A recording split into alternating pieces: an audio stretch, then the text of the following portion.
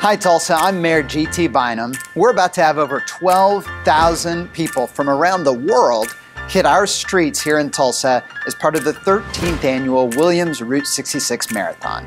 One of the best ways that any of us can encourage them while they're out doing that is to line the streets and cheer them on. And if you have a spot along the way that you'd like to do that, that'd be awesome. But I want you to know about two particular spots that we're encouraging folks to go to this year. The first is the largest marathon viewing party location in the whole city that we're going to have at the corner, or the intersection of 6th and Peoria this year. If you've got a chair you can bring, some drinks, some friends, come down, have a great time, and cheer these folks on. The other spot that we want you to know about is the finish line at the Guthrie Green. It'd be fantastic to have as many Tulsans as possible right there cheering these folks as they end and cross that finish line that they've worked so hard to get to.